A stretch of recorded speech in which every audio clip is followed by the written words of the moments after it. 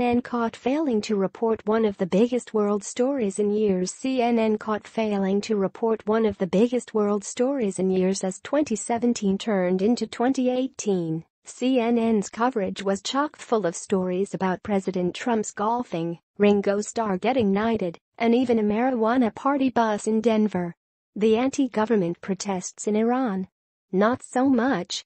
And after failing to mention one of the biggest world stories in years during the first few days of the protests, CNN only started reporting on it on its website when pro-government protests, which were planned before the anti-government protests broke out, began to counter the much larger protests against the government. Well, at least the most trusted name in news had important stories to peddle during the protests, as one Twitter user pointed out on Saturday. Hey, look, that Thatcher-hating pandas thing could definitely swing the next election in the UK to Labour. Prime Minister Jeremy Corbyn, here we come.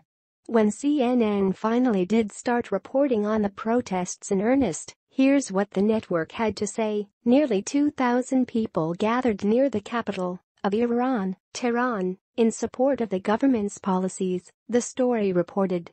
Compare that with the spontaneous protests that have happened all over the country, and it's somewhat confusing why the pro-government protests would be the focus of the headline. And, as Haley Burt of the Weekly Standard pointed out, it wasn't like there was something buried on their website about the protests.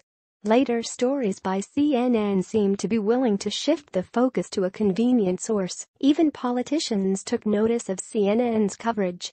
As for why CNN might want to bury the Iranian protests, Cruz provided a bit of elucidation in a statement he issued via his Facebook account. The Iranian people want freedom and an end to the Ayatollah's reign of terror, Cruz wrote. The sanctions relief provided under the disastrous Obama nuclear deal has done nothing but line the pockets of Iran's mullahs whose sole desire is to spread their hateful ideology and do everything they can to murder Americans, Israelis, and our allies across Europe and the Middle East. This is the illegitimate and repressive regime that the Obama administration chose to make a deal with. Now that the people of Iran are finally expressing their frustration with Obama's BFFs in Tehran, it seems CNN would rather cover anything than historic protests for freedom across a brutalized nation.